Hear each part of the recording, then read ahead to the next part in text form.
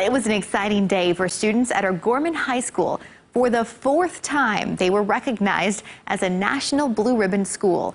KELOLAND's Lauren Solik explains what that honor means for the Sioux Falls School and its students. 1983, 2005, 2014, and now 2021.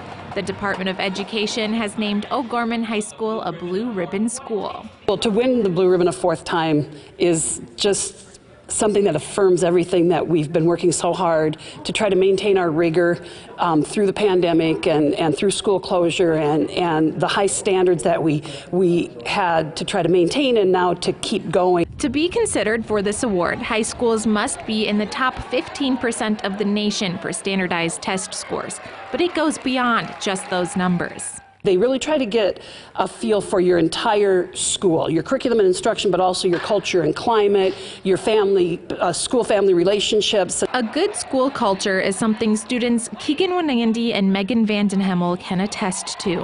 One thing I enjoy a lot is how much each student participates. We get a lot of participation in school functions as well as extracurriculars and all that jazz.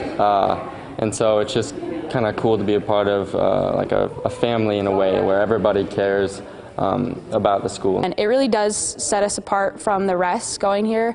I know my sister, she's a junior in college right now at NSU up in Aberdeen, and professors see that she's from O'Gorman and they think a little differently, they think higher of her, and I think that's really cool. A surprise celebration for all their hard work this last year.